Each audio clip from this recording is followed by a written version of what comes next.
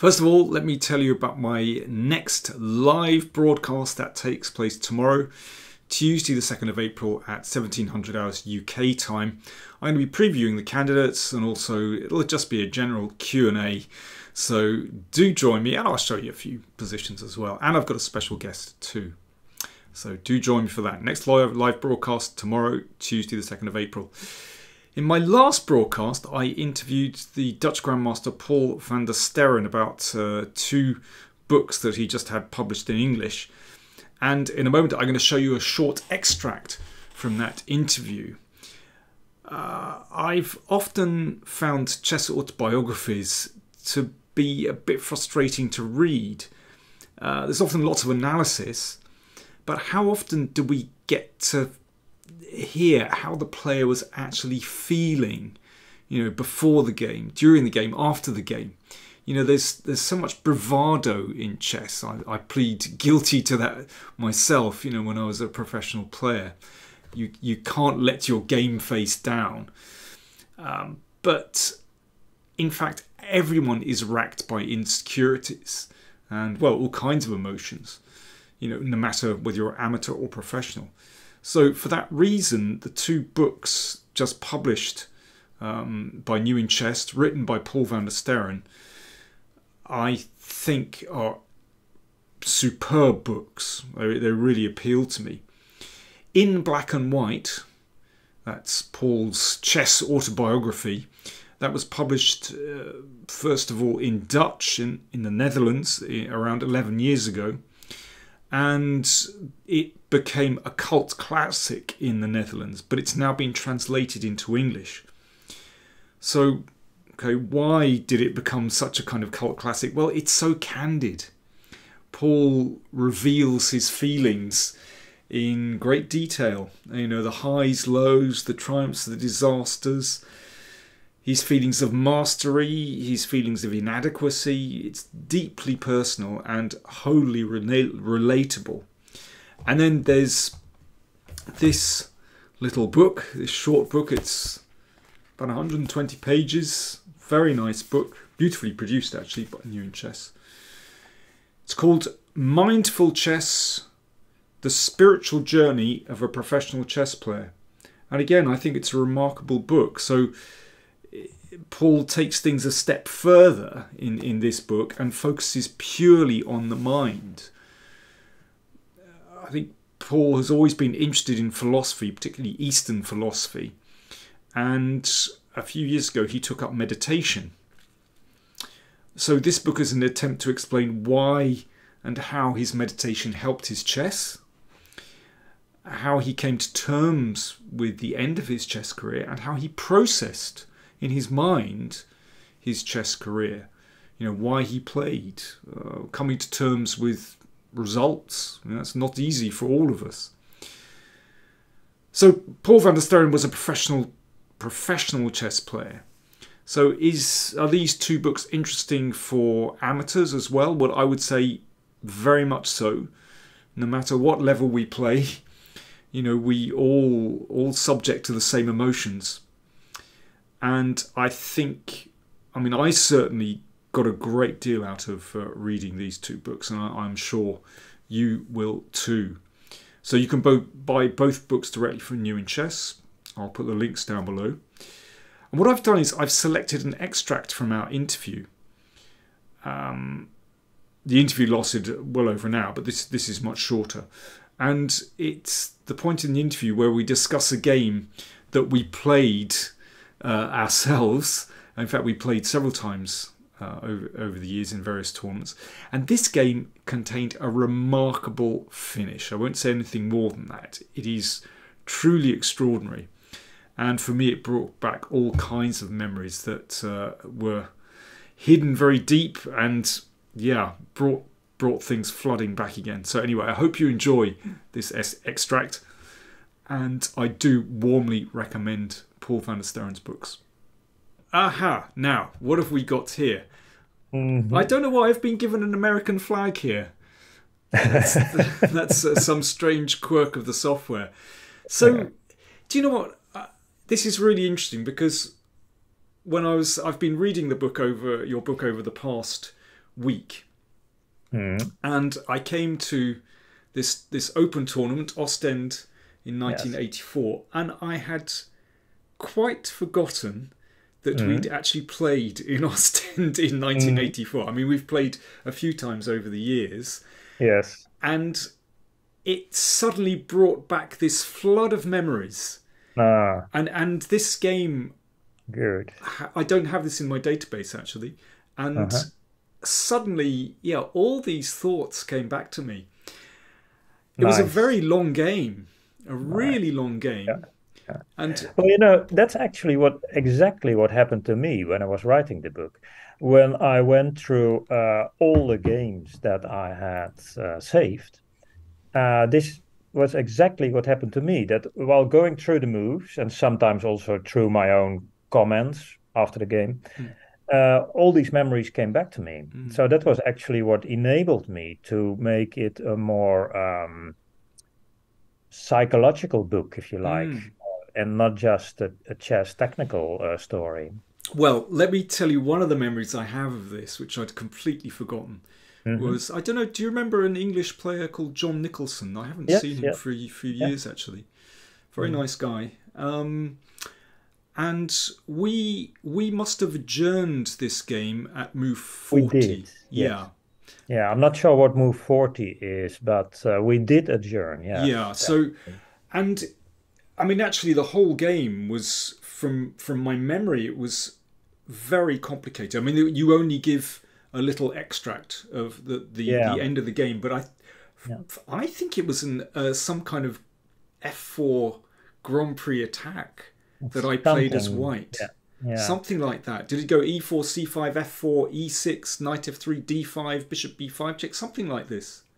Possibly it was that, yes. It Yeah, definitely I, was semi-closed Sicilian, yeah, but I'd have to look it up now. I've yeah. forgotten how it went. It definitely was a very tense game. Yeah, a very, very complex game because I think I castled kingside, and I think you castled queenside, and Mm. advanced your queenside pawns as well. So it was a really complex game, and and the adjourned position from memory, I don't remember exactly what it was, but I remember it was still highly complex. But I Yes. think we had something like an hour or an hour and a half to analyze before we actually resumed. I mean, it was really a tight schedule. Yes, I suppose so. At least that was a sort of standard schedule, wasn't Yeah. it?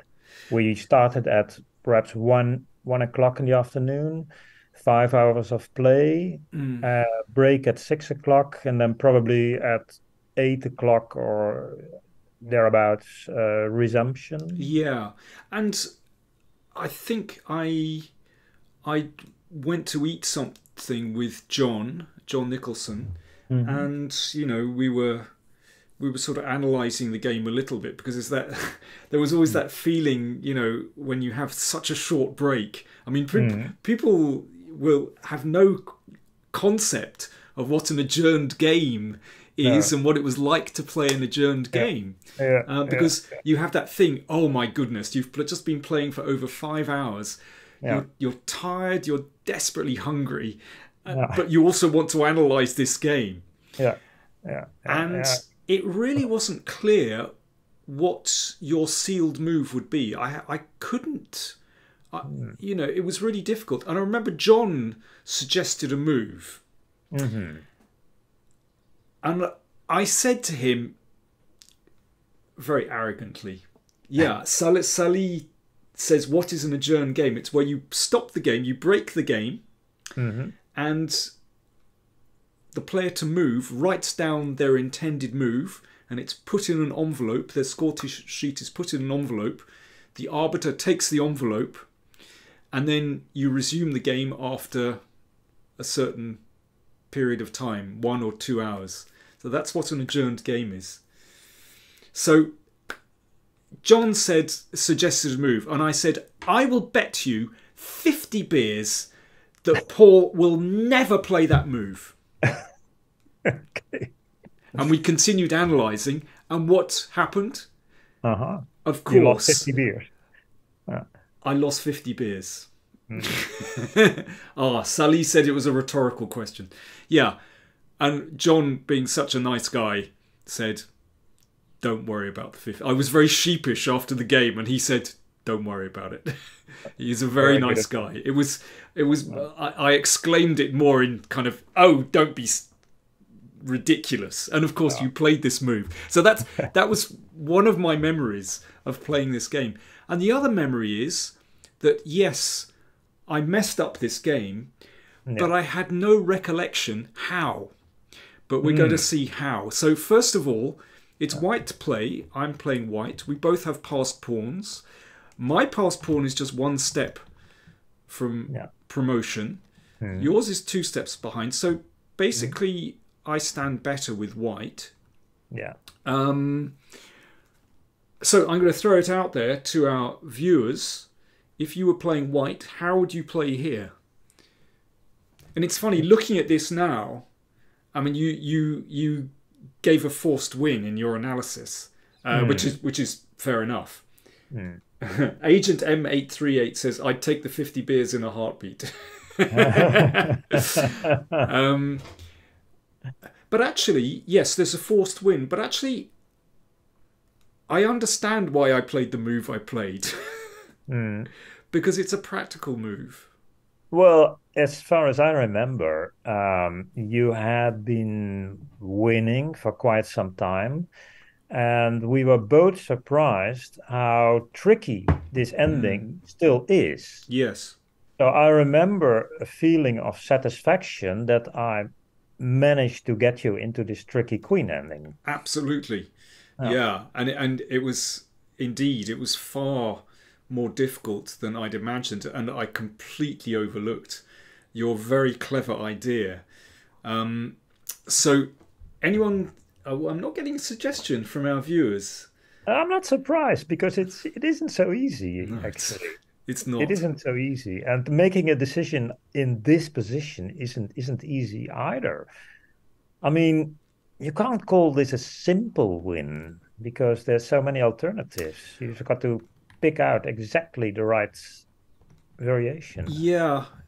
And at this stage, we're probably into, I don't know, perhaps even 6th, 7th hour of playing. Yeah, I suppose so. Vicente is suggesting Queen F8. It could be a good move. I don't know.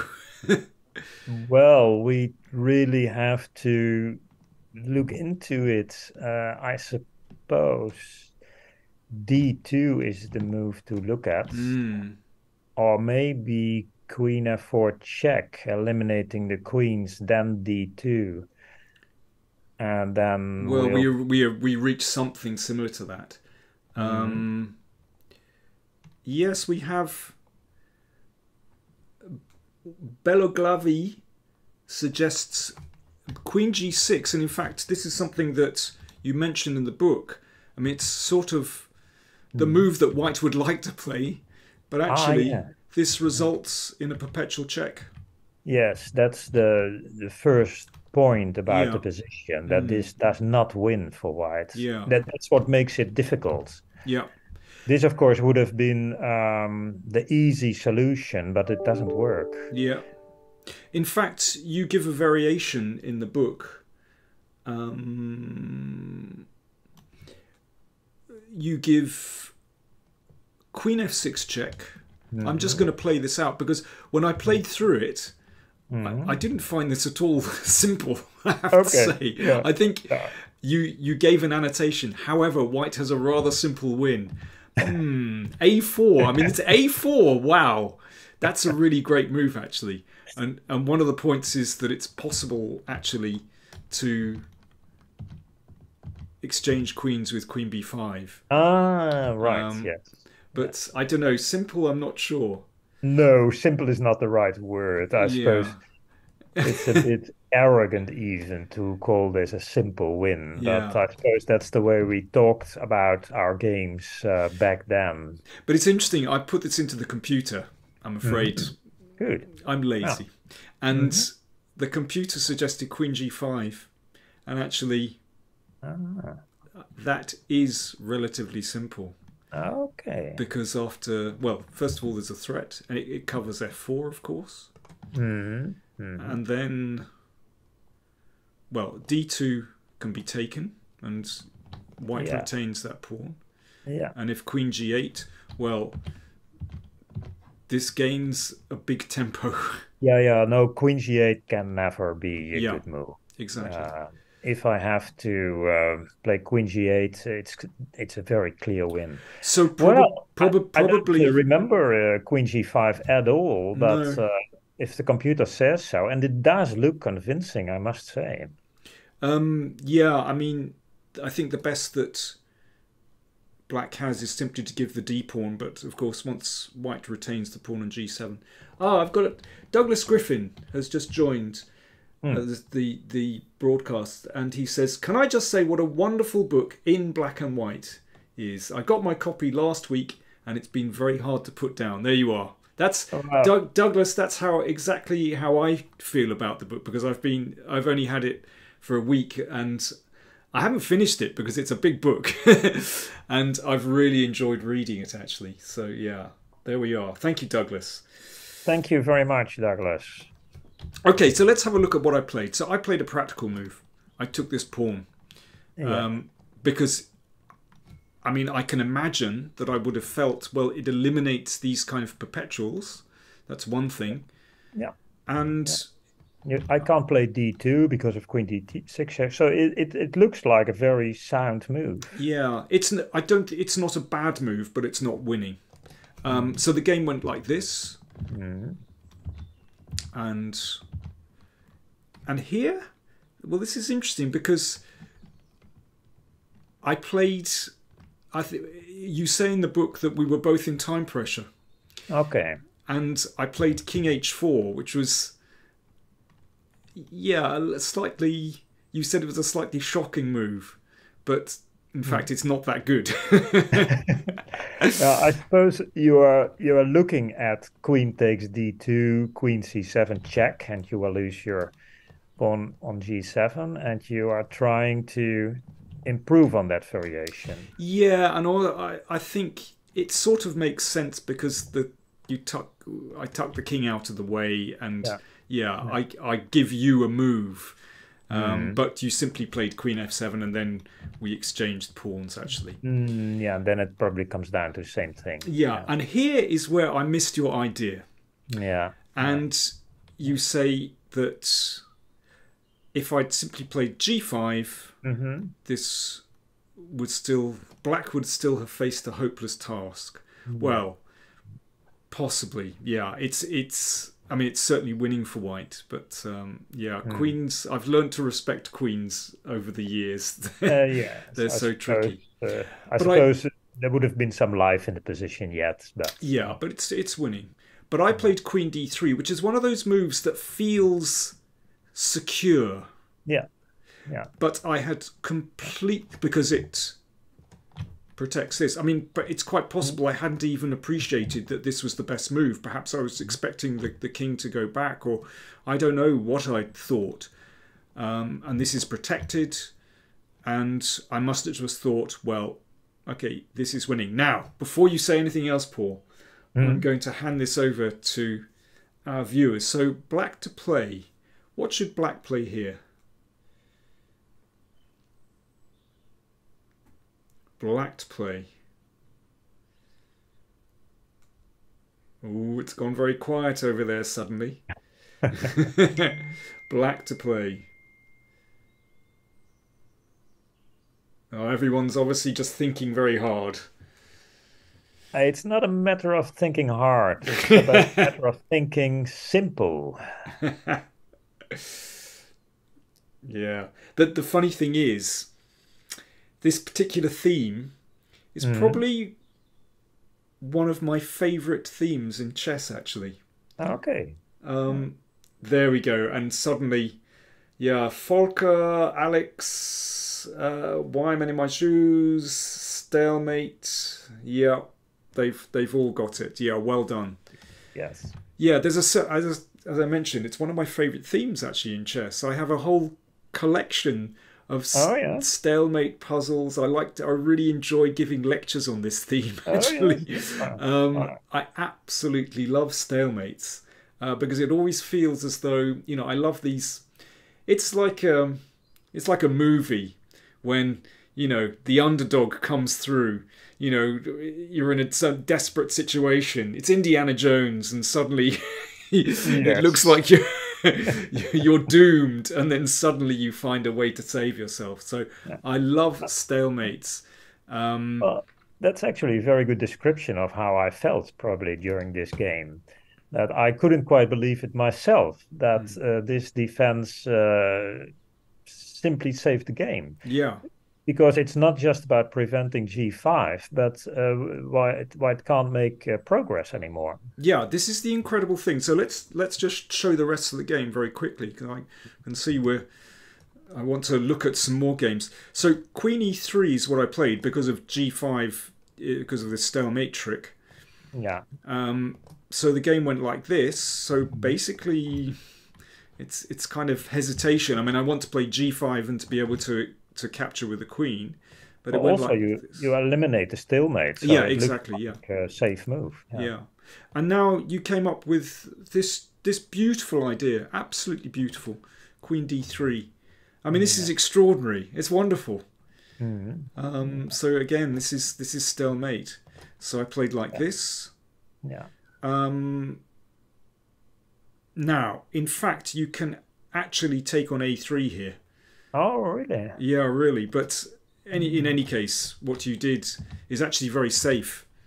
Yeah. You just started checking. And yeah, as you point out in the book, the problem is that, in fact, in many positions you can simply take here because the A pawn is far enough up the board. And around about here, well, I just gave up, actually. I offered a draw. Yeah. There's no further progress to be made.